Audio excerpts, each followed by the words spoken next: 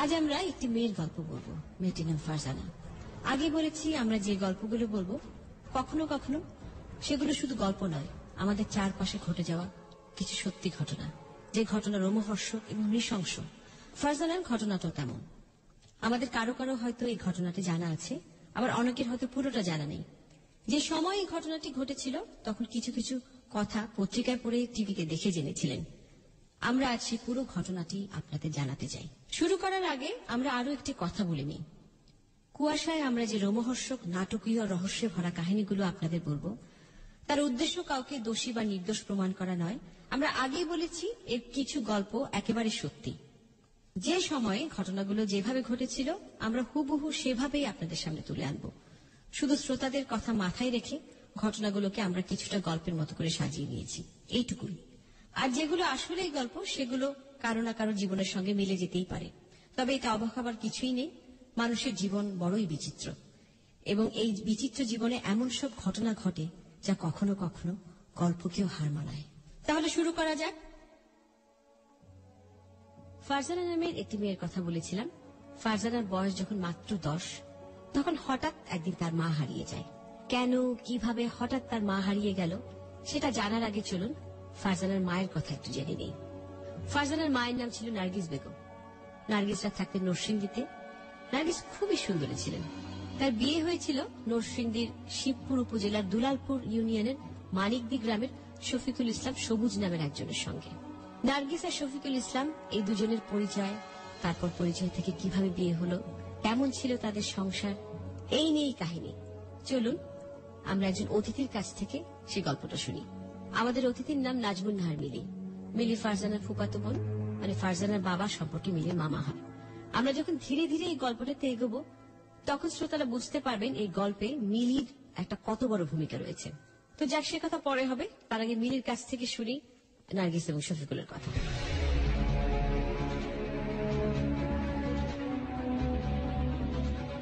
স্বাগত আপনাকে এবিসি রেডিওতে। আপনাকেও স্বাগত। আচ্ছা, নাজমুন নাহার মিলি, আপনি কোথায় আছেন, কি করছেন বর্তমানে? আমি একটা মানবাধিকার হিউম্যান রাইটস রিভিউ সোসাইটিতে আছি, সিনিয়র অ্যাসিস্ট্যান্ট ডিরেক্টর পোস্টে। আচ্ছা, কতদিন ধরে কাজ করছেন সেখানে আপনি? আমি সেখানে প্রায় 10 বছরের উপর হবে। 10 বছরের উপর হবে। আর আমরা মূল কাহিনীতে তো আমরা আগেও বর্ণনা করেছি, কি তারপর আপনার মুখ থেকে শুনবো। ফারজানা আপনার ফুফাতো, মামাতো বোন, আপনি তার ফুফাতো। আচ্ছা, তো কিভাবে এই জিনিসটা শুরু হলো যে আপনার মামার সঙ্গে তার বিয়ে হয়েছিল কত বছর বয়সে? মামা যখন 82 সালে ম্যাট্রিক পরীক্ষা দিয়ে যায় আর কি। জি।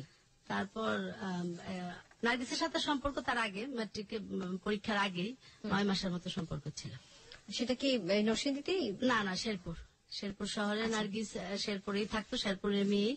আর আমার ফাদার ছিল ওখানে ইন্সপেক্টর, থানার ইন্সপেক্টর। আপনার মামাকে সেখানে বেড়াতে গিয়েছিলেন? মামা বেড়াতে যাওয়ার পরে নার্গিসের সাথে পরিচয় সূত্র। নার্গিসের ভাই ছিল সেখানে বিশিষ্ট ব্যবসায়ী, এখনো আছে তারা ওখানে। তো ওই মামার সাথে সম্পর্ক হওয়ার পর আব্বা যখন শেরপুর থেকে জামালপুর ট্রান্সফার হয়ে আসে, তো আমার ভাইয়ের এক অনুষ্ঠানে, খাতনার অনুষ্ঠানে, আব্বাও বলতেছে যে ঠিক আছে, পুতুল বিয়ের মতো দুজনকে বিয়ে দিয়ে দেবো। তখন নার্গিস আর শফিকুল ইসলামের বিয়ে হয় আর কি। তো প্রেমের বিয়ে ছিল? হ্যাঁ, প্রেমের বিয়ে। এবং তারা কত সালে বিয়ে করেছিল? 82 সালে। হ্যাঁ। এবং নার্গিসের বয়স কত ছিল তখন? তখন নার্গিসের বয়স তো খুব বেশি মনে হয় না, আমি ওইভাবে বলতে পারতেছি না। মানে মামা পরীক্ষার্থী ছিল, মামার চেয়ে বড় জোর নার্গিস 2 বছরের ছোট, এরকম। আচ্ছা। তার মানে খুবই ছোট বাল্য বয়সে তারা বিয়ে করে। সেজন্য তো আমার ফাদার বলছে যে পুতুল বিয়ে। হ্যাঁ। তো এই যে দীর্ঘ সময় যতদিন নার্গিস এবং আপনার মামা একসঙ্গে তারা সংসার করেছেন, কেমন দেখেছেন তাদের সম্পর্কটা দুজনের? ওই বিয়ের পর থেকে আমার ফাদার কখনোই দেয় নাই মামা মামিকে বাড়িতে যাওয়ার জন্য, নিজের কাছেই রাখতো। আচ্ছা, নিজের কাছে রাখতো। কারণ নার্গিস আর আমার মামার প্রতি আমার ফাদারও খুব দুর্বল ছিল, আদর করতো। তো তখন এই দীর্ঘ সময় আমাদের কাছে থাকা অবস্থায় কখনোই দেখি নাই যে নার্গিসের মাঝে উচ্ছৃঙ্খল কোনো কিছু পাইনি। আমরা তো আজকে এই থানায়, কালকে ওই থানায়। মানে আপনার মামার সঙ্গে তার খুব, হ্যাঁ, মামার সাথেও ছিল। আর আমরা যে যারা ছিলাম আমাদের সাথেও খুব আন্তরিক ছিল, সম্পর্ক ভালো ছিল। সম্পর্ক খুবই ভালো ছিল। আমার বাবা মাকে সম্মান করা, আমাদেরকে আদর করা, খুব নার্গিস এমনিতে খুব ভালো ছিল, সবার সাথে মিশুক ছিল, খারাপ কোনো কিছু। এবং তার মানে সে যখন আপনাদের সঙ্গে ছিল কখনো অন্য কোনো সম্পর্কের সঙ্গে বা কারোর সঙ্গে কোনো সম্পর্কে জড়াতে শোনেননি? ফারজানা যখন হয়, ফারজানা বিয়ের কত বছর পর? 86 মার্চের 6 তারিখে যখন ফারজানার জন্ম, ঠিক তখন মানে 1 বছর আমাদের কাছে থাকার পরে আব্বা বলে যে এখন শফিকুল ইসলাম সবুজের সংসারটা গুছাই দিতে হবে। হ্যাঁ, তখন আমার নানাও খুব চিৎকার চেঁচামেচি শফিকুল ইসলাম সবুজ হচ্ছে আপনার আমার মামা, যে ওর সংসারটা গুছাই দিতে হবে। নানাও খুব রাগারাগি করতেছে যে আমার এই বাড়িঘর কে দেখাশোনা করবে, তোমরা আসো। ঠিক তখনই ওরা বাড়িতে যায়, নার্গিস, আমার মামা আর ওই ফারজানা, ওরা বাড়িতে যায়। শিবপুর যাওয়ার পর সেটা কত সালে, মানে ফারজানা জন্মের 87 চলে যায়। তো আসার পর ওই মুহূর্তে ওই জায়গায় আমাদের বাসায় উঠে আর কি, থানাতে, শিবপুর থানায় যে বাসাটা আমাদের উপজেলায় ওই বাড়িতে উঠে। তো আব্বা বললো যে ঠিক আছে তুমি এখানে থাকো, বাসা ভাড়াগুলাও দেখাশোনা করো। কেয়ারটেকার মতো মামা ওখানেই ছিল। এখন পর্যন্ত আমরা যেটা শুনলাম, ফারজানা, তার মা নার্গিস এবং বাবা শফিকুলের জীবন মোটামুটি সুখেই কাটছিল, কোনো ঝামেলা নেই, কোনো ঝঞ্ঝাট নেই। কিন্তু সেই সুখের সংসারেও হঠাৎ একদিন ভাঙন দেখা দিল। নার্গিসের সৌন্দর্যই কিন্তু তার কাল হয়ে দাঁড়ালো। কেন সেটা বলছি এখন। নার্গিসা যেখানে থাকতেন তার পাশের বাড়িতে থাকতেন আসাদুজ্জামান। আসাদুজ্জামান ওই এলাকার বেশ প্রভাবশালী লোক, একটি রাজনৈতিক দলের স্থানীয় নেতা। নার্গিসের সৌন্দর্য দেখে তিনি একদম পাগল হয়ে গেলেন, তার প্রেমেই পড়ে গেলেন বলা যেতে পারে। এবং একবার নয়, একাধিকবার তিনি সেই প্রেমের কথা বললেনও নার্গিসকে। হয়তো কখনো বুঝে কিংবা না বুঝে, দেব কি দেব না, করব কি করব না, এই করতে করতে নার্গিসও একদিন সেই প্রেমে সাড়া দিলেন।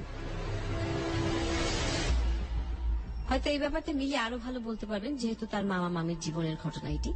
এবং এখানে আরেকটা কথা বলে রাখি যে নার্গিস এবং আসাদের মধ্যে যে সম্পর্কটা গড়ে উঠছিল, যখন নার্গিস তার স্বামী শফিকুল আর মেয়ে ফারজানাকে নিয়ে শিবপুরে মিলিদের বাড়িতে থাকতেন। সে কারণেই এই গল্পের অনেকটাই মিলির বেশি করে জানা। তো মিলি, আমি যদি ভুল না করে থাকি, শিবপুরে আপনাদের ওখানে থাকা শুরুর পরেই তো আসাদ এবং নার্গিসের ঘনিষ্ঠতা। তো সেটা কিভাবে হলো আপনি যদি আমাদের একটু ডিটেলে বলেন। ওখানে থাকা অবস্থাতে আমাদের বাড়ির দক্ষিণ পাশে আসাদদের বাড়ি, মোটামুটি একটা খোলা মাঠ ছিল, ওই মাঠের পরেই আসাদদের বাড়ি। তো মামা ওখানে যাওয়ার পরে থেকে আসাদ কোনোভাবে, কারণ আমাদের একটা পরিচিত এলাকা, আমাদের সবাই চিনে, আমার নানা বা আমার ফাদারকে, ওইভাবে আসাদ মানে আমাদের বাসায় ঢুকে আর কি। আমরা ছিলাম মাইমেশি, আসাদ ঢুকে যে সবুজ ভাই আপনার সাথে আমি ব্যবসা করব, এই ঢুকাতেই নার্গিসের সাথে তার আন্তরিকতা।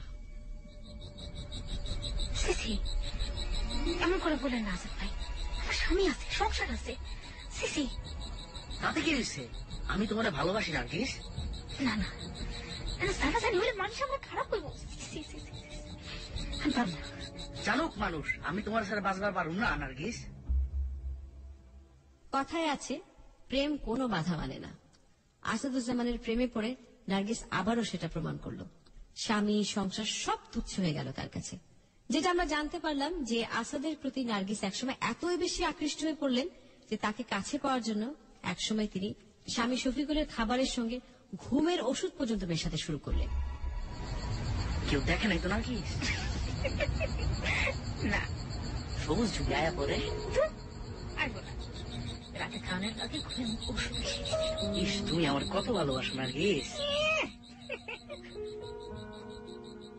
তো নার্গিস যে আপনার মামাকে খাবারের সঙ্গে ঘুমের ওষুধ খাওয়াতো, এটা আপনারা কি করে জানলেন? যখন আমরা ফাইনাল মানে টেটটা যখন পাইছি, তখন একদিন বাজার থেকে মামা এসে আমাদের বাসায় পিটে একদম বেহুশের মতো পড়ে গেছে।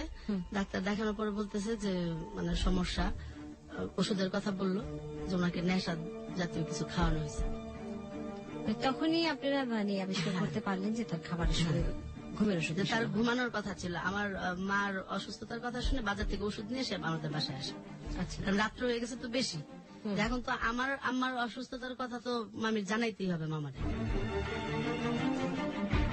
এইভাবে নার্গিস আর আসাদের প্রেম চলতে লাগলো। এমনকি মাঝে মাঝে তারা বাড়ি থেকে পালিয়ে অন্য জায়গায় গিয়েও থাকা শুরু করলেন। দেখা গেল যে নার্গিস আসাদের সঙ্গে কিছুদিনের জন্য অন্য কোথাও গেছেন অভিসারে, ফিরে এসে সে শফিকুলের কাছে বলছে আত্মীয়ের বাড়িতে বেড়াতে গিয়েছিলেন। শফিকুল বেচারা ভালো ভোলা ভালা মানুষ, কিছুই বোঝে না। হয়তো সত্য মিথ্যা সবসময় যাচাইও করতেন না, কিংবা যাচাই করলেও লাভ হতো না। দেখা গেল নার্গিস যে আত্মীয়ের কথা বলে গেছে সেখানে খোঁজ নিলেও তারা বলতো হ্যাঁ নার্গিস এসেছিল, কিন্তু আসলে নার্গিস কিন্তু যায়নি। তাদেরকেও নার্গিস শিখিয়ে রাখতো যে শফিকুল যদি খোঁজ নিতে আসে তাহলে কি বলতে হবে। আসলে নার্গিস সে সময়টা আসাদের সঙ্গে থাকতেন। পরকীয়া প্রেমে নার্গিস এতটাই দুঃসাহসী হয়ে উঠেছিলেন যে আসলে তিনি সেই সমস্ত কিছু গোপন করে সমস্ত ভয় সবকিছু ত্যাগ করে সেই সময়টা সে আসাদের সঙ্গে থাকতেন। এবং সে যখন আসাদের সঙ্গে থাকতো তখন মিথ্যে বলা, জিনিস লুকোনো, ডেসপারেট কোনো কিছু করার জন্য সে প্রস্তুত ছিল। সেই সময় জন্ম নিল নার্গিসের দ্বিতীয় সন্তান ফারজানার ছোট বোন বন্যা। এখানে আরো একটা কথা আমাদের শ্রোতাদের জানানো দরকার, বন্যা ফারজানার ছোট বোন, কিন্তু সে আসলে শফিকুলের সন্তান নয়। মানে নার্গিসেরই গর্ভে তার জন্ম, কিন্তু বাবা শফিকুল নয়, তার বাবা আসাদ। যেটা অনেক পরে নার্গিস তার কাছের মানুষ যেমন মিলি বা এরকম কয়েকজনের কাছে স্বীকারও করেছিল। তো যা বলছিলাম, দ্বিতীয় সন্তান বন্যার জন্মের কিছুদিন পরে আসাদের হাত ধরে ঘর ছাড়লেন নার্গিস, স্বামী সংসার সব তুচ্ছ করে। ফারজানা তখনও কিশোরী, মা কাছে নেই, বাবা আছেন, কিন্তু পারিবারিক জীবনে হঠাৎ পাওয়া ধাক্কাটা বোধহয় সামলাতে পারেননি তিনি। তাই তিনি সংসারের প্রতি একদম উদাসীন হয়ে গেলেন। হঠাৎ করে বাবা মার এই বিচ্ছেদ ছাড়াছাড়ি বিশাল একটা ধাক্কা হয়ে এলো ফারজানার জীবনে। একদম একা হয়ে গেল সে। ঘটনাটা শুধু এটুকু বললেই হয়তো আজকের গল্পটা অন্যরকম হয়ে যেত। অনেক ছেলে মেয়ে অল্প বয়সে বাবা মায়ের বিচ্ছেদ দেখে এবং তারপর ব্রোকেন ফ্যামিলিতে বড়ও হয়। ফারজানাও হয়তো তাই হতো। কিন্তু এই সময় এই বড় ধাক্কার সাথে ঘটল আরো একটি ঘটনা। নার্গিস আসাদের হাত ধরে ঘর ছেড়েছিল 1995 সালে। এরপর থেকে সে আসাদের সঙ্গে থাকা শুরু করে। তবে তাদের বিয়ে হয়েছিল সে ঘর ছাড়ার আরো বছর খানেক পর, অর্থাৎ 96 সালে। তবে সবচেয়ে দুঃখজনক হচ্ছে, যার ভালোবাসার টানে নার্গিস এত কিছু করলো, বিয়ের পরে দেখা গেল তার একেবারে অন্যরকম চেহারা। আমি কার কাছে যাইতে পারবো না, কার কাছে যাইতে পারবো না। রাস্তা করেন আপনার নিজে মনে আরেকজনের ঘর পাঠাতে। কেন কেন বিয়ে করছি কেন? তুমি যে এত আরামে থাকো, এত সুন্দর করে থাকো, কেমনে থাকো? কিচ্ছু দরকার নাই আমার। তোমার দরকার নাই, আমার আছে। আমার দরকার নাই। আমি আমার স্বামী সন্তান সবকিছু চাই না, আপনার কাছে আসছি। আমার এরকম করে আমি যা কই করতে হইব, নাইলে হইব না। এটা আমার সংসার।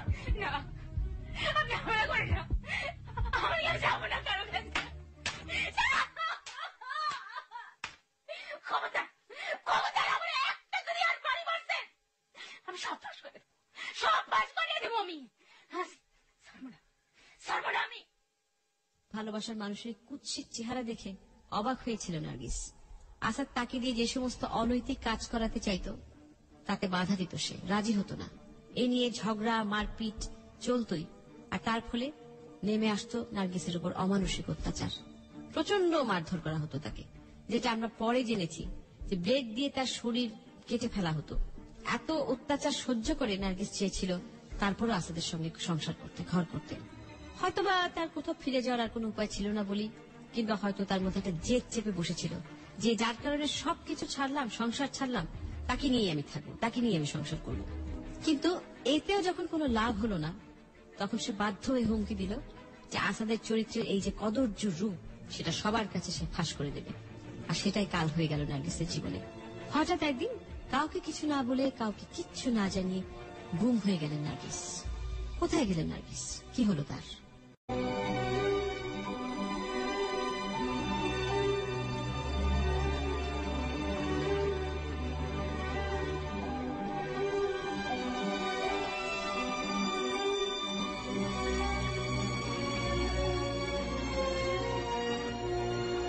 বাবা মায়ের বিচ্ছেদ হয়ে গেল। এতদিন ফারজানা জানতো তার মা আছেন, হয়তো কাছে থাকেন না, কিন্তু আছেন তো। কিন্তু হঠাৎ করে মায়ের এই উধাও হয়ে যাওয়াটা মানসিকভাবে একেবারে ভেঙে দিল কিশোরী মেয়ের মনটাকে। নার্গিস কোথায় আছে তা আসাদুজ্জামানও জানে না। যেখানে খোঁজ করা সম্ভব সব জায়গায় খোঁজ দেওয়া হলো, কোথাও নেই। একটা জলজ্জান্ত মানুষ হঠাৎ সে উধাও হয়ে গেল। মা নেই, বাবা উদাসীন, একেবারেই একা হয়ে পড়লেন কিশোরী ফারজানা। সারাক্ষণ মন খারাপ করে বসে থাকে। এই অবস্থায় তাকে ঢাকায় নিজের কাছে নিয়ে আসেন ফারজানার ফুপু, এবং সেখানে সে বড় হতে থাকলো। বাবা মাকে ছাড়া সেই সময়টা ফারজানার কেমন কেটেছে সেটা আমরা শুনবো তার ফুফাতো বোন মিলির মুখ থেকে। ওই ফারজানার প্রশ্নগুলি শুনবো। আপনার কাছে কি প্রশ্ন করতে চান? ফারজানার সমস্ত প্রশ্নগুলা ছিল আমার কাছে, আর যেটা ছিল আমার জন্য খুব যন্ত্রণাদায়ক, কারণ ফারজানা তো থাকতো আমার কাছে। আর ফারজানা যখন বলতো যে আমি আমার ছেলের মেয়ের আদর করতেছি, ইয়ে করতেছি, ও ঢাকায়, ফারজানাও ঢাকায় স্কুলে পড়তো। ফারজানা যখন জিজ্ঞেস করতো যে মেজদি, একটা বার যদি জানতে পারতাম আম্মা কই আছে, যে আম্মা যদি মারা যায় থাকে, যদি কবর দিয়ে থাকে, আমি কবরটা জিয়ারত করে আসি। যদি বিদেশ থাকে তাহলে বলো ইন্টারনেট আমার একটু দেখায় দিতে, কোনো না কোনো ভাবে আম্মার সাথে আমাকে একটু ইয়ে করে দাও, আমি তো স্বস্তি পাইতেছি না, মানে অনেক ইয়ে করতো। আর আমি একটা জিনিস দেখতাম ফারজানার চোখে মুখে, আমি যখন আমার ছেলে মেয়ে দুটোর আদর করতাম, মানে তার ভিতরে মানে একটা হাহাকার যে কাজ করতেছে, সেই জিনিসটা নিয়ে মানে আমি খুব বিব্রতকর অবস্থায় পড়তাম, আমার খুব কষ্ট লাগতো। একসময় দেখা যেতেছে যে ও রীতিমতো একটা হিস্ট্রিয়া রোগীর মতো হয়ে গেছে, মাঝে মাঝে খিচুনি দিত, অস্থির হয়ে যেত। তো ডাক্তার দেখানোর পর ডাক্তার বলছে যে ওর ভিতরে যে প্রশ্নগুলো আছে ওটার যদি সে একটু ইয়ে করতে পারে তাহলে সে সুস্থ হয়ে যাবে। তখন ওরে নিয়ে আমি বাড়িতে যাই। তো যাই হোক, আমি যাওয়ার পর আসাদকে খবর দেয় আমাদের বাসায়। আসাদকে খবর দিই যে আসাদ যাবার আমরা মামা বলে ডাকতাম আর কি। আসাদ আসার পর আমি যখন জিজ্ঞেস করলাম যে ফারজানা কিছু প্রশ্ন করবো, আপনি উত্তরগুলা দিয়েন, উত্তর যদি দিয়ে দেন তাহলে মামা আমার মনে হয় না কোনো ঝামেলা হবে, দিয়ে দিন। কি হলো ফারজানা, আমার ডাকছো কেন? কাকা না আপনার লগে একটু কথা কমু কি কাকা। কথা বলো জিগাও? কাকা আমার মা কই কাকা? তোমার মা কই? আমি কেমনে করবো? কাকা আমার মার ইচ্ছা হয়েছিল তাই তো সে আপনার সাথে গেছিল। আপনি জানেন কাকা আমার মা কই? না, এটা তো আমি কেমনে জানবো তোমার মা কই? এত কাকা কাকা যা হবার হয়েছে কাকা, কোন না আমার মা কই? শুধু আপনি জানেন আমার মা কই আছে। না না না, আমি জানি না তোমার মা কই আছে। কাকা, আমার থানা মা- পুলিশ আছে দেশে, থানা পুলিশে যাও, সবাই ওরা তোমার সহযোগিতা করবে, বের করে দিবে। কাকা আমার মা কি বিদেশ গেছে কাকা? আপনি বিদেশ পাঠিয়েছেন আমার মা? না কেন, আমি কেন পাঠাবো তোমার মায়ের বিদেশ? কাকা আমার মা কি মারা গেছে কাকা? না, আমি এসব জানি না, তোমার মা মারা গেছে কি না আমি জানি না। কাকা আমি তো তুমি আমারে কইতাছি জিগায়ও না না, কাকা এগুলা। আমি কইতাছি না আপনি আমার মানে কিছু করছেন, কিন্তু আমি কেন করবো? কাকা আমার মা কই কাকা? আপনার মা যদি মা মরে গিয়া থাকে একটু বলেন, আমি তার কবরটা একটু দেখেছি কাকা। আমারে কই জিগায় কাকা? লাভ আমার মা নাই, কই আমি কাকা? একজন সাধারণ মানুষ, একজন নেতা মানুষ, আমারে জিগায় লাভ নাই। আমি যেটা বলি এটা শুনো, থানা পুলিশ করো, ওরা তোমারে খুঁজে দিবে। তোমার মা কাকা কোথায়? কাকা কাকা আপনি জানেন আমার মা কই? শুধু আপনি কইতে পারেন কাকা আমার মা কই? না না, আমি জানি না কাকা, এইসব, একবার এইসব শুধু আমারে বলেন, কাকা, জিগায়ও আমার না, মা কই আমার কাকা? সময় নষ্ট করো না, তোমরা যাও। আমার কাকা আমি জ্বালায়। খুব অসুস্থ কাকা, আপনি শুধু একবার বলেন আমার মা কই? তুমি অসুস্থ, আমি এখন কেমনে তোমার মারে খুঁজে বাই করে কাকা আপনার পায়ে ধরি কাকা, আপনি জানেন না কাকা, আপনার পায়ে ধরি আপনি জানেন না আমার আয় দূরে কাজ হইব না তো, আমি কেমনে কোনো তোমার মা কই? কাকা, আপনি কয়েছেন আমার মা কই কাকা? একবার শুধু বলেন কাকা আমার মা কই? তোমার শুধু তোমরা খুঁজে বাই করো। আমি শুনছি আপনি আমার মারে খুন করছেন। কি? আমি আমি আমি তোমার মারে খুন করছি? হ্যাঁ আমি শুনছি আপনি আমার মারে খুন করছেন। হ্যাঁ? আমি খুন করছি? তুমি কে কইছো তোমার আমি খুন করছি? এইসব যাও না, এটা তুমি থানা পুলিশ করো। আমার এখান থেকে আনছো সিগারেটে।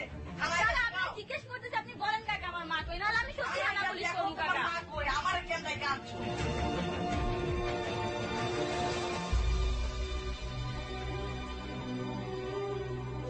তখন আমি বললাম যে আমি তো শুনছি আপনি তারা মারছেন। তো আমি বলার পর আসাদ আমার উত্তর দিল যে ঠিক আছে, যদি মনে করো যে আমি মারছি তাহলে করো, কিছু করতে পারলে কিছু করতে পারলে করো, এসব ব্যাপারে আমার প্রশ্ন করে লাভ আছে। আসাদ বের হয়ে যায়। তো ফারজানাও পিছনে পিছনে যায়, যাই গেটের কাছে যায়, কান্নাকাটি করে বলতেছে কাকা একবার বলেন, আমি কিন্তু খুব অসুস্থ। তো বলছে যে আমি কিছু বলতে পারবো না, তুমি বিশ্বাস করো আমি কিছু বলতে পারবো না, এই ব্যাপারে আমার কিছু বলার নেই। তারপরে মানে এসপি সাহেবের কাছে যোগাযোগ করি, যাই। সময় 2008 সালের জানুয়ারি মাসে ফারজানা নরসিংদীর তৎকালীন পুলিশ সুপার মোহাম্মদ শাহাবুদ্দিন খানের কাছে গিয়ে তার মা হারিয়ে যাওয়ার কাহিনীটা বললেন। প্রিয় শ্রোতা, আমাদের এই সত্যি কাহিনীতে শাহাবুদ্দিনের একটা বড় ভূমিকা রয়েছে, সেটা আমরা ধীরে ধীরে জানতে পারবো। তবে তার আগে চলুন একটা চিঠির কিছু অংশ পড়ি। চিঠিটি ফারজানা লিখে নিয়ে গিয়েছিলেন নরসিংদীর তৎকালীন সুপার মোহাম্মদ শাহাবুদ্দিন খানের কাছে। কি লেখা ছিল সেই চিঠিতে, এবার সেটা আপনাদেরকে পড়ে শোনাচ্ছি। জনাব, বিনীত নিবেদন এই যে আমি ফারজানা ইসলাম, আমি আপনার নিকট আকুল আবেদন জানাচ্ছি যে আমি একজন মায়ের সন্তান, যে মাকে আমি খুঁজে পাচ্ছি না, যে মা আর বাবার সমন্বয়ে আমাদের সাজানো সংসার ছিল। সেই সংসারে আমি ছিলাম আদরের সন্তান। হাসি খুশি ওই সংসারে আসাদ কালবৈশাখীর ঝড় হয়ে উপস্থিত হয়, আর তিলে তিলে ক্ষয় হতে থাকে আমাদের সংসার। এক পর্যায়ে সে আমার মাকে ফুসলিয়ে ঘর ছাড়া করে। সেদিনই আমাদের সংসার একেবারে ধ্বংস হয়ে যায়। সেই থেকে আজ পর্যন্ত আমার বাবা আর বিয়ে করেনি।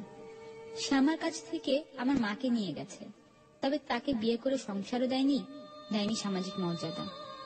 তাকে নানাভাবে নির্যাতন করে, তুচ্ছ-তাচ্ছিল্য করে রাখে। তখন কিছুই বুঝিনি। মাঝে মাঝে অভাগী মাকে দেখে শুধু চেয়ে থাকতাম, কিছু লজ্জা, কিছু ভয়ে কাছে যেতাম না। আজ আমি পূর্ণবয়স্ক, নিজের ইচ্ছে মতামত সবই আমার নিয়ন্ত্রণে।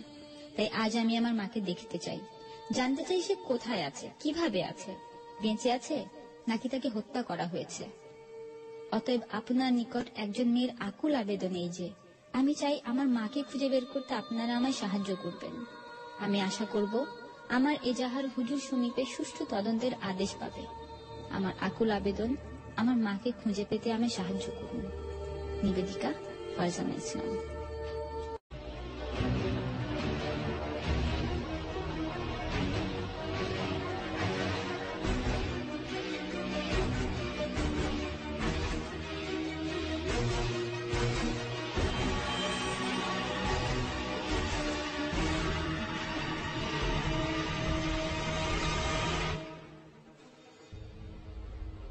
ফারজানা যখন তার মাকে হারায় তখন তার বয়স 10 বছর, আর যখন শাহাবুদ্দিনের কাছে এসে সে হারিয়ে যাওয়ার কথাটা বলে ততদিনে প্রায় কিন্তু 11-12 বছর, প্রায় 12 বছরই ধরতে গেলে পেরিয়ে গেছে, এক যুগ।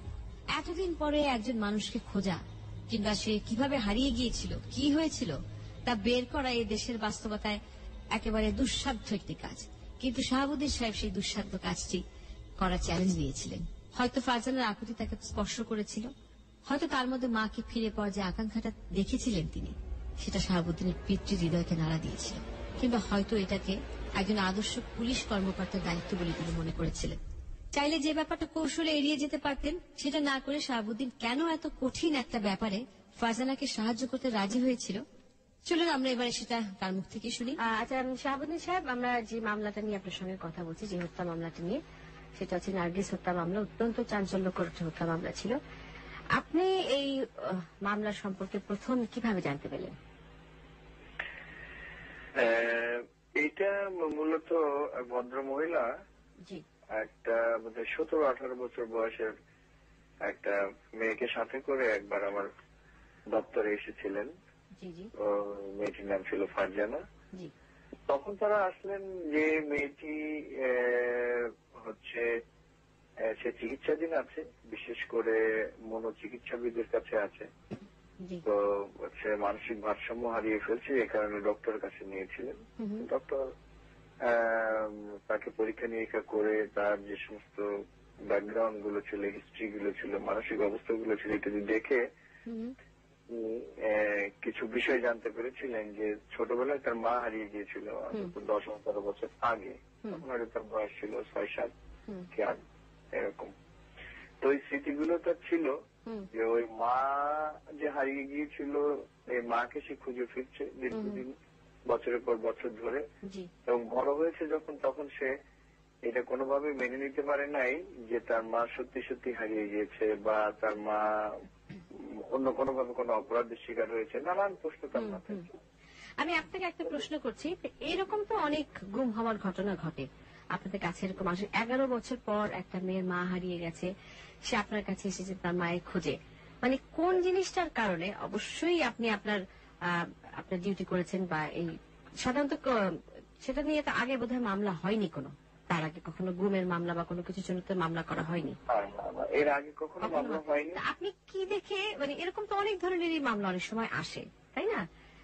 তো এই মামলাটাকে আপনি গুরুত্ব দিয়েছিলেন কেন? আপনি কেন হঠাৎ মনে হলো যে, মানে আপনি কি দেখে এটার প্রতি বেশি এই মামলাটি হাতে নিয়েছিলেন?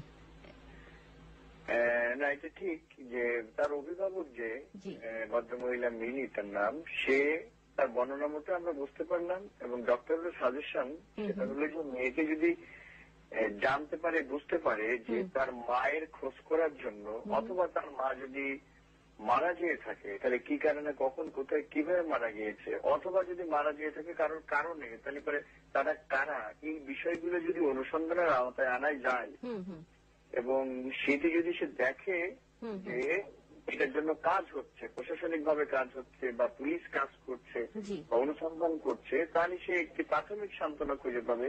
সেক্ষেত্রে তার যে মানসিক অবস্থা, প্রায় ভারসাম্য হারিয়ে ফেলার মতো অবস্থা ছিল, সেইখান থেকে এটা চিকিৎসা হিসেবে সাজেস্ট করেছিলেন যে তার মার পাওয়া যাক আর না যাক, এই তার মনের মধ্যে যে মাকে খুঁজে ফিরতে ফিরতে ফিরতে দীর্ঘদিন যে মানসিক ভারসাম্যের দিকে যাচ্ছে, সেইটা চিকিৎসার জন্য একটি মানে তাদের পক্ষে কাজ করবে।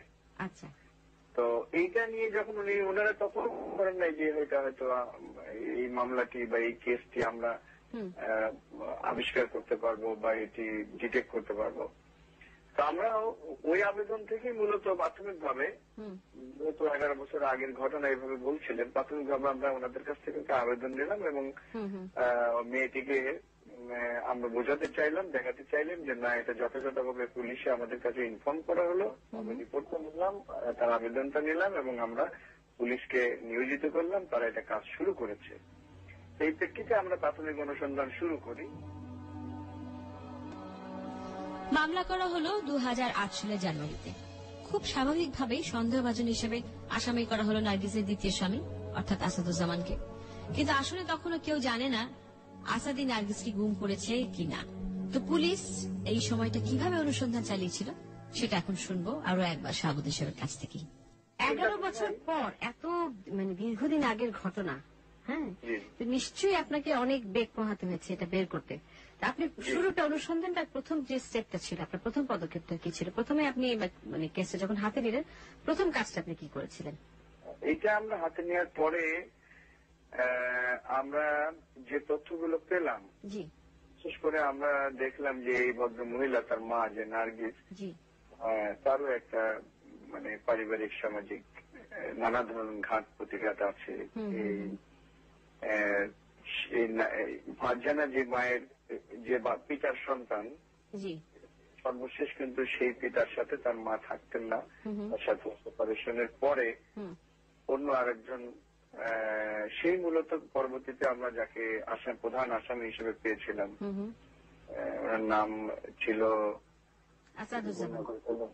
আসাদুজ্জামান সামথিং এরকম, আসাদুজ্জামান। তো তার সাথে একটি পরকীয়ার সম্পর্কের সূত্র ধরে তার মা তার পূর্বতন স্বামীকে ডিভোর্স করে সব ছেড়ে এর আশায় সে আসে। কিন্তু এই আসাদুজ্জামান তাকে প্রকৃতপক্ষে পরবর্তীতে দেখা গেছে যে স্ত্রীর মর্যাদা দিয়ে ঘরে তুলে নিয়ে যেভাবে আমাদের আস্তে আস্তে নারীরা ঘর সংসার করে, ওই মর্যাদা না দেওয়ার কারণে আস্তে আস্তে মনোমালিন্য তৈরি হয় এবং তাকে বিভিন্ন জায়গায় রেখেছিল। আসাদুজ্জামানের আবার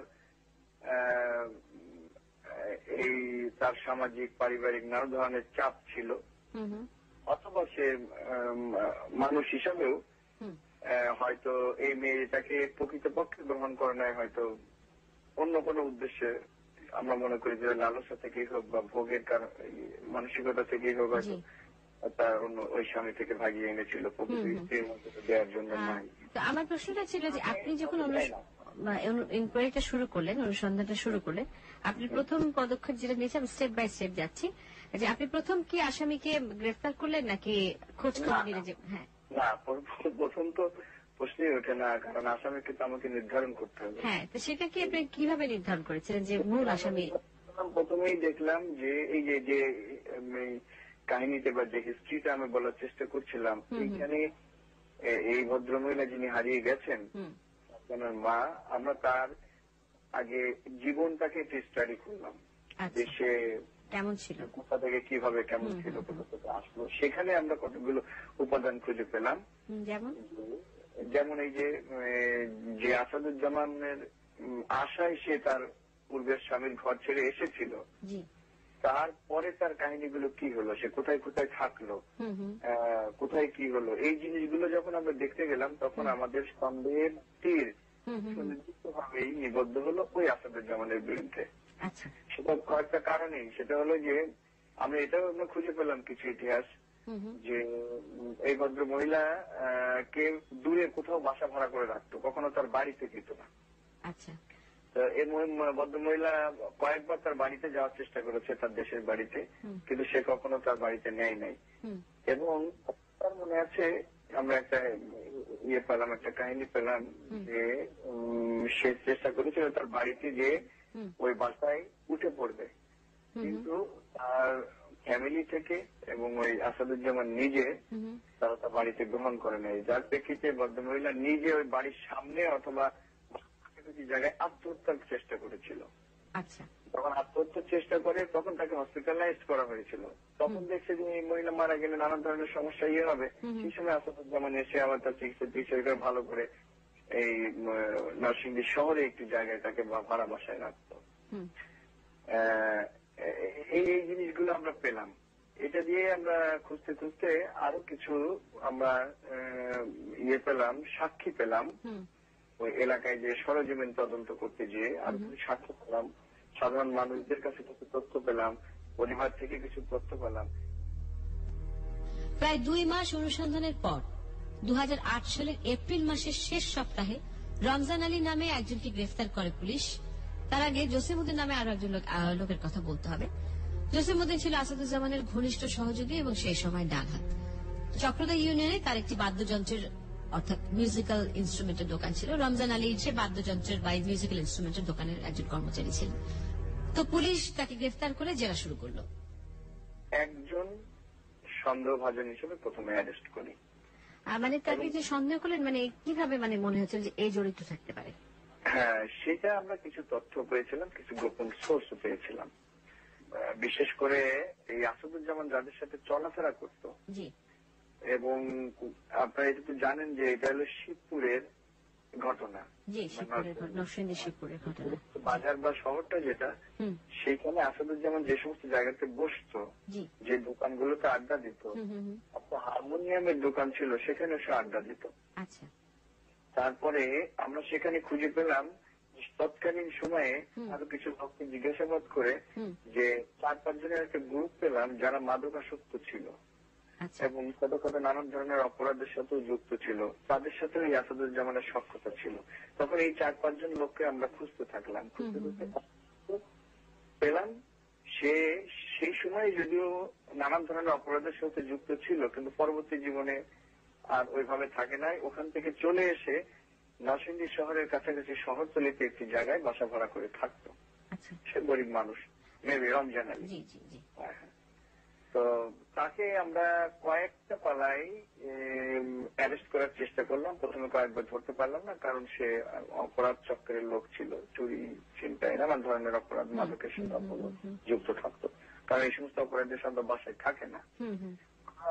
বেশ কিছু চেষ্টার পরে একবার তাকে আমরা ধরতে সক্ষম হলাম, এবং তাকে টেকনিক্যালি খুব সাইন্টিফিক্যালি আমরা ইন্টারভিউশনের মধ্য দিয়ে তার কাছ থেকে প্রাথমিকভাবে আমরা অনেকগুলো তথ্য পেলাম। কি রমজান, তোমার জসিম ভাইয়ের খবর কি? স্যার, কোন জসিম ভাই কথা বলতেছেন? কোন জসিম ভাই বোঝো না, ভুলে গেছো সব না? কোন জসিম ভাই কিচ্ছু মনে নাই? হ্যাঁ, জসিম ভাইয়ের খবর কি? স্যার, জসিম ভাই তো চিনি না, কার নাম তো শুনি নাই স্যার জসিম ভাই নামে। ওই যে তোমার ওই হারমোনিয়ামের দোকান, তারপরে উল্টা পাল্টা জায়গায় যে নেশা নুশা করছো, হ্যাঁ, জায়গায় জায়গায় যে ঘুরা ফিরা বেড়াইছো, ওই কিচ্ছু মনে নাই? কি সব ভুলে গেছো? স্যার, কি নেশা কথা বলতেছেন? কিছু নেশা গেল সব ভুলে গেছো? এই ওরে ভিতরে লাও তো, ভিতরে ওরে ওই ওষুধ দিলে ওর পেটে ঠিক হয়ে যাবে সব, জায়গা মতো দিলে সব ঠিক হয়ে যাবে। ভিতরে আমার সাইরা দেন স্যার, ভিতরে লো, ভিতরে স্যার, আমার সাইরা দেন স্যার, ভিতরে চল ভিতরে। অনেক জেরার পর পুলিশের কাছে অবশেষে রমজান আলী স্বীকার করল যে নার্গিসের গুম হয়ে যাওয়ার বিষয়ে সে কিছুই জানে না। তবে অনেকদিন আগে একবার আসাদুজ্জামান তাকে ডেকে শিবপুরের একটি হারমোনিয়ামের দোকানের ভেতর নিয়ে যায় এবং মাটি খুঁড়ে দেবার কথা বলে। শুধু তাই না, পরে সেই গর্তের ভেতর তিনি আসাদুজ্জামান এবং আসাদুজ্জামানের অন্যান্য যে সহযোগীরা ছিল তাদের সবাইকে কিছু একটা চাপা দিতে দেখেছিলেন। এই ঘটনার সময় আসাদুজ্জামান তাকে মুখ বন্ধ করার হুমকিও দিয়েছিলেন এবং বলেছিলেন যে যদি মুখ খোলো তাহলে তোমাকে মেরে ফেলা হবে। অবস্থায় সেটা কি নার্গিসের মৃতদেহ নাকি মিথ্যা কথা বলেছে রমজান? আর সেটা জানতে হলে এতদিন পরে আবার সেই হারমোনিয়ামের দোকানের ভেতর মাটি খুঁড়তে হবে। এছাড়া যেহেতু নিশ্চিন্ত হওয়ার আর কোনো উপায় নেই, তাই পুলিশ সিদ্ধান্ত নিল সেই দোকানের মাটি খুঁড়ে দেখা হবে কি আছে তার ভেতরে।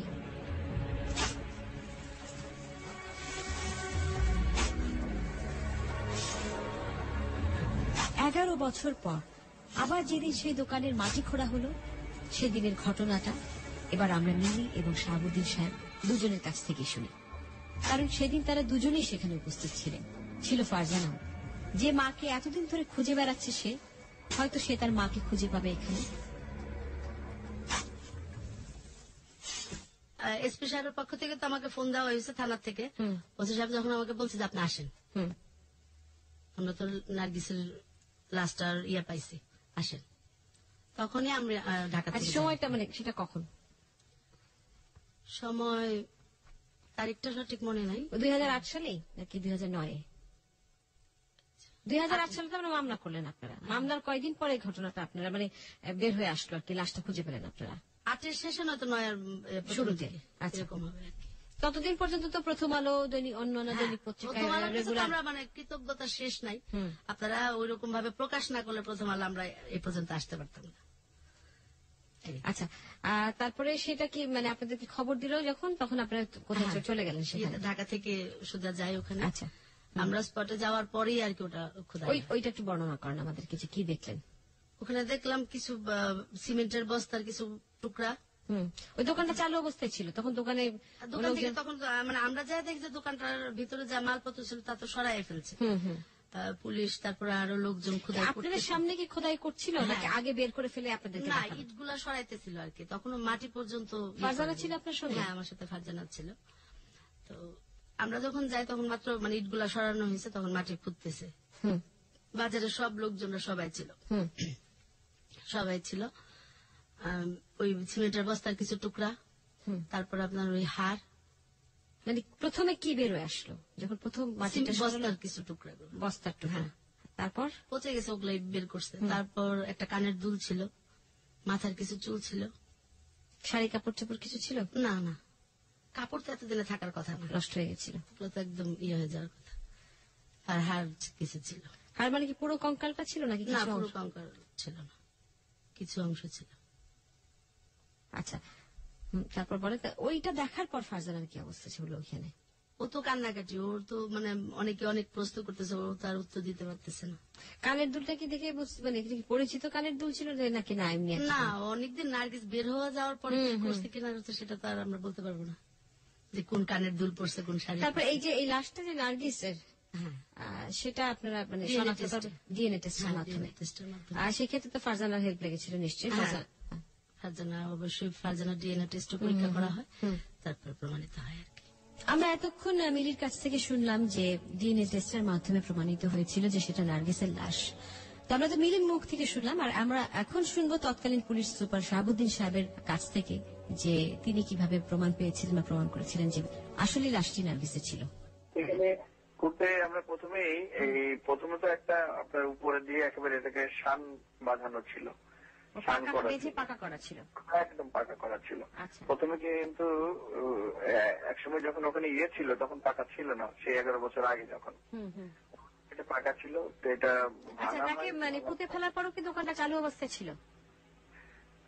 দোকানটা ওই যে হারমোনিয়াম যে দোকান ছিল সেই অবস্থায় ছিল, কিন্তু 11 বছর পরে এসে দোকানটা খুব ব্যবহার করা হতো না, এটা বন্ধই থাকতো। আচ্ছা আচ্ছা আচ্ছা, আমার যত মনে পড়ে আর কি, যদি আমি ভুল করে না থাকি। তো কিছু দূর 1-2 হাত যাওয়ার পরে মাটি আমরা একটু আলগা লুজ মাটি যেরকম মনে হয় সেটা আমরা দেখলাম সাধারণত। তারপরে অনেক গভীরে অন্তত 4-5 হাত যাওয়ার পরে আমরা দেখতে পাই যে পলিথিনের পেজা পেজা পলিথিন সেখানে। তো ওইটা আমরা সাক্ষী জবানবন্দিতে পেয়েছিলাম যে একটি পলিথিনের, বড় একটা পলিথিনের মধ্যে লাশটা পুড়ে অনেক গভীরে যে এটা মাটি চাপা দিয়ে এবং দুর্মুষ দিয়ে, যেটা দিয়ে ওই যে মাটি করে সমান করে, এগুলো দিয়ে করা হয়েছিল, সমান করা হয়েছিল। তো আমরা ওই পলিথিন গুলো পেলাম, কিন্তু পর্যাপ্ত হার পেলাম না। আমরা যেটা আশা করেছিলাম, আমরা কিছু হাড়ের কিছু অংশ পেলাম, মনে হলো যেন মাথার খুলির কিছু অংশ পেয়েছিলাম, কয়েকটা হাড় পেয়েছিলাম। পরে এগুলো আমরা ডিএনএ করার জন্য পরীক্ষা নিয়ে। আচ্ছা, আপনি যে পর্যাপ্ত হাড় পাননি, পুরো যেহেতু পুরো কঙ্কালটি তার পাওয়া যায়নি, এটা দেখে কি আপনার মনে হচ্ছে যে তাকে টুকরো টুকরো করে বিভিন্ন জায়গায় তাকে পুঁতে ফেলা হয়েছে নাকি? না না না, এইখানে আমরা আবার পাশাপাশি কিছু অসমর্থিত তথ্য পেয়েছিলাম, যেটা খুব স্পষ্ট তথ্য পাই নাই। সেটাতে আমরা বেশ কয়েকজনের এরকম স্টেটমেন্ট পেলাম। সেটা হলো যে আর একটা গ্রুপ, সে যখন এই আসামি খুব ধূর্ত প্রকৃতির ছিল এবং অনেক বেশি ছিল, হয়তো 2-1 বছর পরে কখনো হয়তো চিন্তা করেছে যে এটা খোঁজাখুঁজি বা মামলা বা কোনো আকারে আসতে পারে। এইটার কারণে সম্ভবত কোন এক সময় মাঝখানে এটা খুঁড়ে হাড়গুলো বা সে যতটা পেরেছে তত এখানকার আলামত গুলো অন্যত্র সরিয়ে নিয়েছিল, সেই কাজটা করেছে হয়তো অন্য একটি গ্রুপ। এই আসামিরা সেটা জানে না, যাদেরকে আমরা ধরলাম কিন্তু অন্য অন্য কিছু লোক বলার চেষ্টা করলো ওখানে যে এইটি আমরা শুনেছি, আমরা বিভিন্ন সূত্রে জানতে পেরেছি, সেখান থেকে পরবর্তীতে হাড়গোড় কিছু সরিয়ে নেওয়া হয়েছে। এবং এইরকম গল্প আসামি মূল যেমন সে কয়েক জায়গায় নাকি তার খুব বিশ্বস্ত লোক কারো কারো কাছে সে, কিন্তু সেই বিশ্বস্ত লোকগুলোকে আপনারা আর পাননি যারা বাকি হাড়গুলো সরিয়ে ফেলেছে? তখন তাৎক্ষণিকভাবে আমরা মূল আসামি ধরতে পারলাম না, সে পলাতক ছিল। তো ওইখানে আপনি আবারও বলছি, ওখানে আপনি মানে স্পেসিফিক্যালি যদি একটু বলেন কি কি পেয়েছিলেন হাড়ের, মানে লাশ তো বলবো না, কঙ্কালের কি কি অংশ? কঙ্কালের যেটি হতে পারে যে মাথার কিছু অংশ বিশেষ আমরা পেয়েছিলাম। চুল বা কিছু পাওয়া গিয়েছিল? জি, মাথার চুল পাওয়া গিয়েছিল। চুলের অংশ আমরা তেমন পাই নাই, চুলের অংশ পাই নাই। হাড়ের কিছু মাথার খুলির অংশ পেয়েছিলাম, দাঁত মনে হলে একটা কি দুইটা আমরা পেয়েছিলাম, আরো কিছু হাড়, ঠিক একজাক্টলি শরীরের কোন অংশের হাড় হবে কারণ 11 বছর পর অনেক কানের দুল পাওয়া গিয়েছিল। আমি যতদূর পড়েছিলাম পত্রিকা আমার মনে আছে যে একটা কানের দুল বোধহয় ছিল তার সঙ্গে। এইটা আমি এখন মনে করতে পারছি না, তবে দুল বা দুল সদৃশ্য কিছু আমরা এরকম মেটাল বা যেগুলো পাওয়া গেছিল সাথে আমরা কালেক্ট করেছিলাম এবং এগুলো দিয়ে আমরা পরে পরীক্ষা নিরীক্ষার জন্য পাঠিয়েছিলাম। তো এটা হাড়গুলো এত অল্প পরিমাণে ছিল ডিএনএ টেস্টে ওরা এটি মানুষের হাড় বলে আইডেন্টিফাই করেছিল, কিন্তু একজাক্টলি ওর কোড বা ইত্যাদি সেগুলো বোধহয় শেষ সময় মানে ফারজানার সঙ্গে ম্যাচ করেছিল সেই ডিএনএ টেস্টের রিপোর্ট, ওরা রেজাল্টটা দিতে পারে নাই। না, ওরা ওই যেটুকু পেয়েছিল সেখান থেকে সম্ভবত আমাদের তো মানে ডিএনএ টেস্ট গুলো নতুন এসছে, আমাদের দেশে এক সময় ছিল না বা অল্প অল্প শুরু হয়েছিল তখন ঢাকা মেডিকেলে। তো ওরা মানুষের হাড় বলে এটা শরীরের অংশ বলে তারা এটা বলেছিল, কিন্তু যতটুকু অংশ পেয়েছিল সেটা দিয়ে ওই একজাক্টলি ম্যাচ করার মতো যতখানি তথ্য দরকার, কোড গুলো জানা দরকার, সেটি এই অংশ দিয়ে সম্ভব হচ্ছিল না বলে আমাদের এখানে একটা রিপোর্ট দিয়েছিল। পরবর্তীতে আবার ডিএনএ টেস্ট করা হয়। মামলাটি তদন্তাধীন ছিল আরো দীর্ঘদিন, আমি তারপরে ওখান থেকে বদলে চলে যাই। পরে বোধহয় আরেকটি আমি নাজবুন্নাহার মিলির কাছ থেকে যেটা পেয়েছি, পরে আরেকটি ডিএনএ টেস্ট করা হয়েছিল এবং সেখানে কনফার্ম করা হয় যেটি নার্গিসি এবং ফারজানার ডিএনএ টেস্টের মাধ্যমেই তারা সেটা কনফার্ম হয় আর কি। হ্যাঁ, এটা আমি পরে শুনেছি। আমি যখন অন্য জেলায় কর্মরত ছিলাম তখন আমি একদিন একটু ওদের সাথে আলাপচারিতা এখন মনে পড়ছে যে তারা আমাকে বলেছিল যে দ্বিতীয় টেস্টে পুরোটাই পাওয়া গেছে। পুরো মামলাটা চলাকালীন কি আপনি ছিলেন নাকি আপনার পরে বদলি হয়ে যায় সেখান থেকে? এটা মামলাটার মূল ডিটেকশন পর্ব আমরা কমপ্লিট করেছিলাম। শুধুমাত্র ওই যে কেমিক্যাল এবং এই যে ডিএনএ টেস্টের যে বিষয়গুলো একটু টাইম কনজিউমিং, যেগুলো সময় লাগে, এগুলোর জন্য একদম ফিনিশিংটা হওয়ার আগে আমি বদলি সূত্রে অন্য জেলায় যাই। আচ্ছা, তো আপনি আসাদুজ্জামানকে গ্রেফতার, এত কিছু পাওয়ার পরও কি আপনারা আসাদুজ্জামানকে গ্রেফতার করতে পেরেছিলেন আসামিকে? আসাদুজ্জামানকে আমি যখন ছিলাম সেই সময় পর্যন্ত আমরা গ্রেফতার করতে পারি নাই, সক্ষম হয় নাই। সে কয়েকটি জায়গায় আমরা গ্রেফতারের প্রচেষ্টা চালিয়েছিলাম, ঢাকাতে, ওখানে সে থাকতো না। কিন্তু পরবর্তীতে আমি যেটা শুনেছি চলে আসার পরে এই ঘটনাগুলো, যে সে হাইকোর্ট থেকে বা কোন জায়গা থেকে জামিন নিয়েছে। পরবর্তীতে আমাদের পুলিশ কর্মকর্তারা এটা পরীক্ষা নিরীক্ষা করে দেখেছিল যে সেইটিও সঠিক না, যার ফলে শেষ পর্যন্ত বোধহয় সে আদালতে আত্মসমর্পণ করে গতকাল পুলিশ তাকে ধরতে সক্ষম হয়েছিল চার্জশিট দেওয়ার আগ পর্যন্ত। আচ্ছা, আপনি মোটামুটি এই পর্যন্তই জানেন, আপনার কাজ ছিল এই পর্যন্ত। পুরো কেসটা আপনি ইনভেস্টিগেশন করেছিলেন এবং আপনি বের করেছিলেন এবং শনাক্ত করেছিলেন যে আসাদুজ্জামানই মূল আসামি। জি জি। এখানে ফারজানা এবং ফারজানার যে মানে ফুফাতো বোন, যার নাম হচ্ছে নাজবুন্নাহার মিলি, তিনি বলেছেন যে আপনি ছাড়া কোনোভাবে সম্ভব হতো না এই কেসটি আবার এই মামলার তদন্ত করা, কোনোভাবেই তারা বের করতে পারতেন না যে আসলে ফারজানার মা খুন হয়েছে কিনা, অর্থাৎ নার্গিস খুন হয়েছিল কিনা? না, এইটা আসলে যে কোনো পুলিশ অফিসারদের নিঃসন্দেহে, কিন্তু সাধারণত দেখা যায় যে অনেক বছর পরে যখন কোনো কেস রিওপেন করা হয়, আর এটা তো কোনো মামলাই হয়নি, সেই ক্ষেত্রে আপনাকে যথেষ্ট বেগ পেতে হয়েছিল এবং আপনাকে নিশ্চয়ই অনেক কষ্ট করতে হয়েছিল। আমি আমাদের পুলিশ জীবনে বা এই প্রফেশনাল লাইফে নানান ধরনের ঘটনার সম্মুখীন হয়ে অনেক ধরনের বিষয় আসে আমাদের সামনে আছে। তা আমার এ পর্যন্ত আমার এই পেশাগত জীবনে এটি একটা অত্যন্ত গুরুত্বপূর্ণ মামলা ছিল এবং আমরা, আমার টিম এবং আমার অন্য সদস্যরা খুব আন্তরিকভাবে নিয়েছিল, খুব প্রফেশনালি তারা নিয়েছিল এবং আমরা একটা সংবেদনশীল দৃষ্টিভঙ্গি থেকে এটা দেখেছিলাম, কোনো মানে দায়সারা গোছের কিছু বলে মনে করি। ফারজানার কারণে এইটি একটি হলো যে ফারজানা একটি কিশোরী মেয়ে, এই বয়সের মেয়ে, সে তার মাকে খুঁজে ফিরছে। এই যে কি বলে মা হারা সন্তানের যে আকুতি, সেটি অবশ্যই মানুষ হিসেবে আমাদেরকে প্রফেশনের বাইরেও বাড়তি আমাদেরকে একটি আন্দোলিত করেছিল, এতে কোনো সন্দেহ নাই। পরেও আমরা আমাদের যে পেশাগত দায়িত্ব এবং কর্তব্য থেকে কিন্তু বিষয়টা নিয়েছিলাম যে এটিও তো একটি ন্যায় বিচার পাওয়ার অধিকার রাখে এবং এই ধরনের যাতে দুরভিসন্ধিমূলক ভাবে একজন মহিলাকে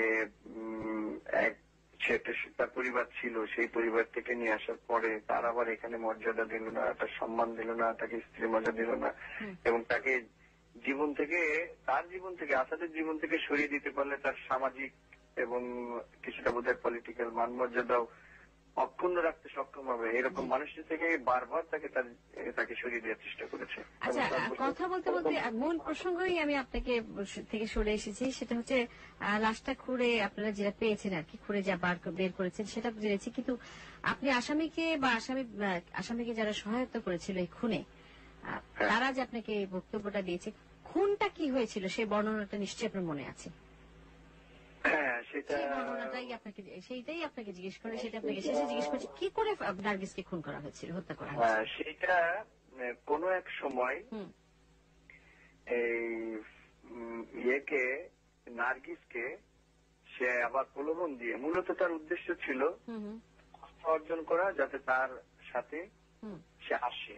এভাবে ওই যেখানে হত্যাকাণ্ডটা সংঘটিত হয়েছিল তার আশেপাশে এক বাড়িতে, হত্যাকাণ্ডটি সেই বাদ্যযন্ত্রের দোকানে হয়নি, অন্য কোথাও হয়েছিল, পরে এসে তাকে সেখানে পরে তারা নিয়ে আসে এখানে গুম করা হয়েছিল। সেটা একটা বাড়ি ভাড়া নিয়েছিল, একটা ছোট্ট একটা টিনের ঘরের মতো একটা জায়গা, সেখানে আমি পরিদর্শন করেছিলাম।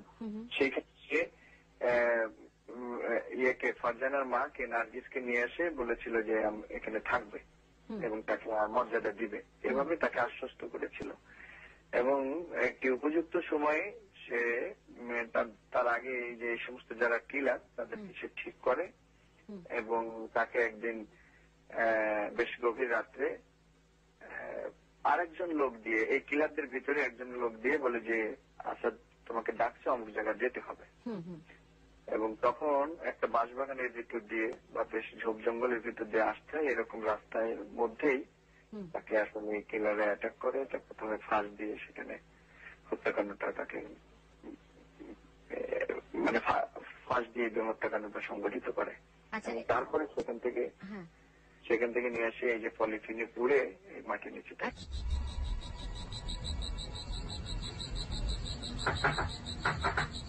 নার্গিস ভাবি, নার্গিস ভাবি, কে ভাবি? আমি কি হয়েছে ভাবি, একটু দরজাটা খুলেন।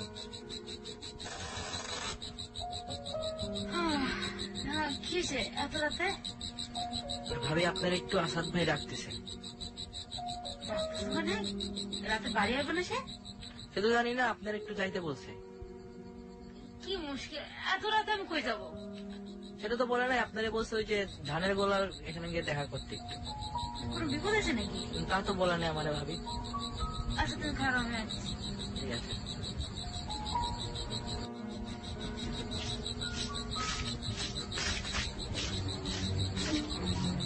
এতক্ষণ লাগলো কেন আসতে? তুমি এত রাতে আমার এখানে ডাকছো কেন? এখানে ডাকছি, কাজ আছে তাই আমি ডাকছি।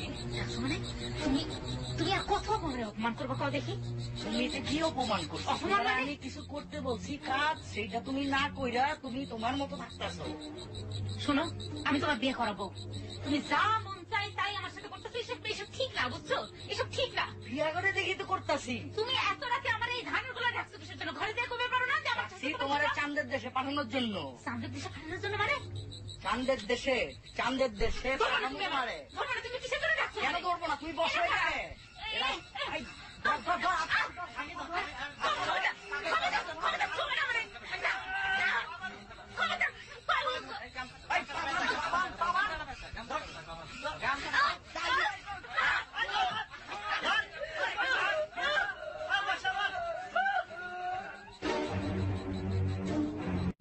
তো ডিএনএ টেস্ট তো হলো, মৃতদেহ যে নার্গিসের সেটাও খুব ভালোভাবে প্রমাণিত হলো, কিন্তু যে মানুষটি নৃশংস হত্যাকাণ্ডের জন্য দায়ী তার কি কিছু হয়েছিল? না হলে কেন হয়নি? চলুন শুনি মিলি আর শাহাবুদ্দিন সাহেব কি বলছেন সে ব্যাপারে। তারপর আসাদকে কি গ্রেফতার করা হলো? না, আসাদ তো গ্রেফতার হয়নি। ও তো হাইকোর্ট থেকে জামিন করার পর একবার হাইকোর্টের সাথেও চিট করলো, আবার ওই জামিনটা কিভাবে মানে সে ইয়ে করছে। এইভাবে চলাকালীন একবার শুনলাম যে আসাদ অ্যারেস্ট হয়েছে। শোনার পর সারা রাত্রি খুঁজলাম যে ঢাকা কোন জায়গায় আছে, ওরা পাইনি। তো ওইভাবে মানে চলতে থাকলো। তারপর আর মামলাটা আইন সালিশেও আমরা যথেষ্ট সহযোগিতা করছে। ওনারা যখন মামলাটা শুনানি হলো ইয়েতে নরসিংদীতে, আইন সালিশের থেকে লয়াররা ছিল, নরসিংদীর লয়াররাও ছিল, আমিও গেলাম। তো যাওয়ার পর প্রথম ইয়েটা হলো, কিন্তু দ্বিতীয়টা আর আমরা পারলাম না গায়ে নিতে। কেন পারলেন না? আমার পারিবারিক সমস্যার কারণে আমি পারিনি। আচ্ছা আচ্ছা। বিভিন্ন জায়গা থেকে আমাকে বলা হয়েছিল, কিন্তু আমি আসলে কারো কথাটাই শুনি নাই। কিন্তু আমার পারিবারিক যে সমস্যাগুলো ছিল, আমার শ্বশুর পক্ষে, আমার নিজের মা, তারপর ফারজানার বাবা, এদের সবার চাপের মুখে আমি আর আগাইতে পারিনি। তো মোটামুটি মামলা নিষ্পত্তি সেখানে সেভাবে হয়েছে, সব দিকে চাপের কারণে মামলাটার আগায়নি। সমাজের ফারজানা কোনো আপত্তি করেনি বা ফারজানা বলেনি কখনো যে না আমার মার যে খুনি তার শাস্তি চাই বা তার শাস্তি হোক, সেরকম কিছু সে চেয়েছিল নাকি? সে শুধু জানতে চেয়েছিল ফারজানা যদি ওই মুহূর্তে আমাকে বলতো যে মেজদির শাস্তিটা একদম জরুরি। ফারজানা যখন ফারজানার মা লাস্টটা মানে হাড়গুলা দেখছে, তারপর থেকে ফারজানার স্পিডটা কমে গেছে, আমি যেটা দেখলাম আর কি। ও তখন আসাদের শাস্তিটা যদি সে আমাকে নিশ্চিত করতো যে মেজদি আমি আসাদের শাস্তিই চাই, তাহলে হয়তো বা পৃথিবীর কোন শক্তি আমার পারতো না। আমার সংসারও যদি তাতে শেষ হয়ে যেত তবু আমি আগায় যেতাম। কিন্তু ফারজানা সেটা চায় নাই আর কি, না চাওয়ার কারণে আমি। এই যে একটা করুণ পরিণতি, একটা হত্যাকাণ্ড, এত নির্মম একটা হত্যাকাণ্ড, একটা মা, একটা শিশু না, দুইটা শিশু তার মা হারালো। দুইটা না, বলতে গেলে আরেকটা। নার্গিস আরেকটা সন্তানও নষ্ট করছে আমাদের মানে মামার সাথে ডিভোর্স হওয়ার পর, সেটা আশাদেরই ছিল। আচ্ছা, তো এই ঘটনায় খুবই আলোড়ন সৃষ্টি করেছে এবং আপোষের মাধ্যমেই এটা নিষ্পত্তি হয়ে যায়। এখন ফারজানা কি তার কখনো তার মার কথা বলে? ওই সে হাড়গোড় কি করলেন আপনারা পরে? সেটা কি দাফন করা হয়েছিল কোথাও? সেটা দাফন করা মানে সেটা তো পরে পুলিশ নিয়ে যায়। আর আমরা আপনার একটা ইয়ে করি আর কি, ওই দাফনের ইয়ে করে দিই। ওগুলা না মানে গায়েবী জানাজা যেটাকে বলে। কিন্তু ওই হাড়গোড়টা কি আপনারা পারতেন না যে এটা কোনো কবরস্থানে বা কিছু, মানে আমাদের ধর্মের মুসলমান শরীয়ত অনুযায়ী যে সেগুলো দাফন করার পরে বা একটা কবর থাকে, আমরা একটা গায়েবী জানাজা করে দিই, সেটা আসলে ওইভাবে নিয়ে আসা হয় না। আর আমার ঘরে ওইটা দেখার পরে, ওই হাড়গুলা দেখার পরে ফারজানা 15 দিনের মতো আপনার অসুস্থই ছিল। আচ্ছা, ওরে টোটালি সময়টা আমার দিতে হয়েছে। আর এই মামলার বিষয়টা, আপোষের বিষয়টা সম্পর্কে আমি যেটা বলবো আর কি, সবারই জানা উচিত। আমি আমার ফ্যামিলির কাছে বাধ্য ছিলাম আর কি, ফ্যামিলির কাছে বাধ্য ছিলাম। ফ্যামিলি আমাকে এইভাবে প্রেসার করছিল যে আমি নিজেই মানসিক রোগী হয়ে পড়ছিলাম। কিন্তু আপনি একমাত্র সাহসী ফ্যামিলির মধ্যে, এবং আমি বলবো যে মানবতার খাতিরেই কিন্তু আপনি এই জিনিসটা প্রবল ভাবে এই জিনিসটার পিছনে ছিলেন এবং চালিয়ে গেছেন যে যাতে যদি মূল ঘটনা কি সেটা উদ্ধার হোক, মূল কারণটা কি আসলে। ফারজানা আমার সাথে যদি আরেকটু সহযোগিতা করতো যে না মেজদি, হয়তোবা তার মনে ছিল যে এটা আগায় যাক, কিন্তু আমার চারিপাশে পরিবেশ দেখে হয়তোবা ভাবছে যে গেছে সে গেছে, তার জন্য মেজদির জীবনে কেন আবার আরেকটা ঝড় আসবে, থাক আপনার মনে হয় যে সেই কারণেই সে আমার হয়তো মনে মানে আমার ভিতরে এখনো সেটা কাজ আসলে করে। আমরা এখনো যে সমাজে বাস করি হ্যাঁ।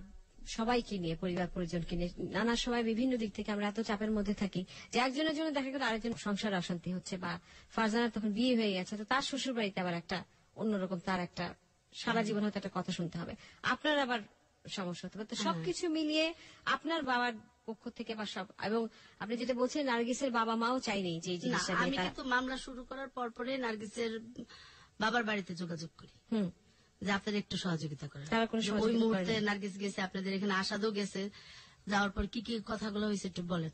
ওনারা আমাকে 3টা ডেট দিছে, কেউ আসে নাই। পরে শেষ পর্যন্ত আমাকে ফোন দিয়ে বললো যে না। আমি আরেকটা জিনিস বলবো এই আপোষের ব্যাপারে, আমার লোকমান ভাইয়ের সাথে কথা ছিল, লোকমান ভাই ছিল আর কি আপোষের, মানে মৃধা সাহেব না লোকমান সাহেব নরসিংদীর পৌরসভার চেয়ারম্যান। আচ্ছা আচ্ছা। তো উনি ছিল উপস্থিত, আর ওনার মতো মানুষ যখন বললো তখন আমি আর না করলাম না, যে আমার ফ্যামিলির চাপটা এরকম ভাবে আসছে, এরকম ভাবে আমার ফ্যামিলির চাপটা আসছে, যে কারণে আমি রাজি হয়েছি। তো আমি লোকমান ভাইয়ের বলছিলাম একটা কথা, যে আসাদরে যদি দেখি যে ও জেলখানায়, ওখান থেকে মাপ চাইতেছে ফারজানার কাছে আমার কাছে, তাইলে মাপ করা যায়, যে ও শাস্তিটা পাক।